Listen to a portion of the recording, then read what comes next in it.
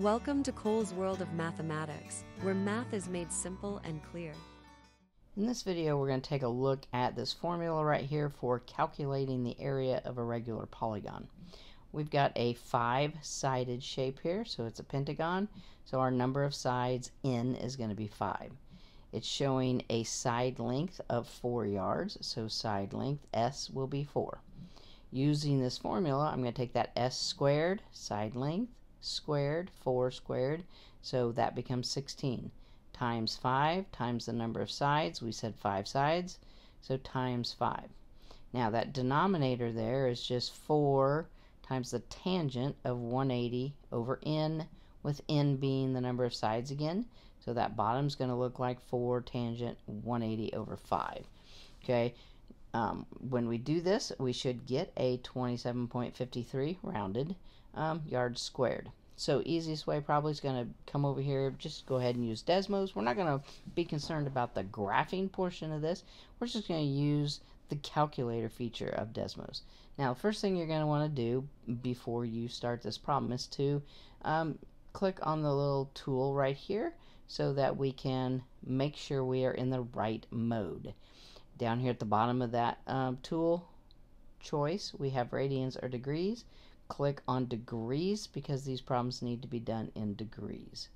Okay, then I'm just pretty much going to click over here and type, and notice that my keyboard came up right away. Yours may or may not, but you can just make that keyboard come up doing that.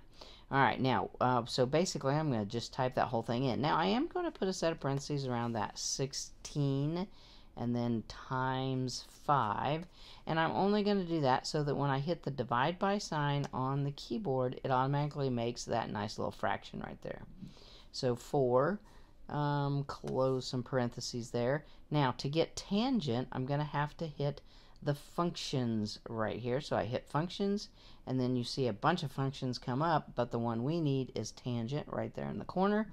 So I'm going to hit tangent. I again need a fraction, but it's only one thing in the numerator, so I'm going to do 180.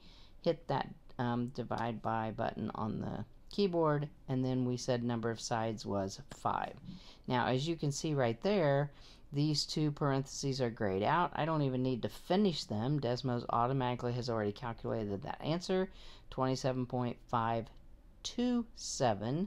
If we rounded to the nearest hundredths, that would be 0.53. So we have verified that that is the correct answer, and then this would be the way you could do it to use Desmos. Now, if you wanted to close those two parentheses, just arrow over, close them, then they're not grayed out like that, that's fine.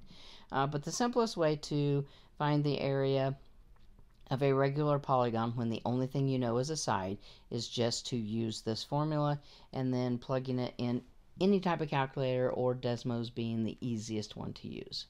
Definitely thanks for watching. If the videos are helping, please share with your friends so they can benefit too, and don't forget to subscribe to the channel. Thanks.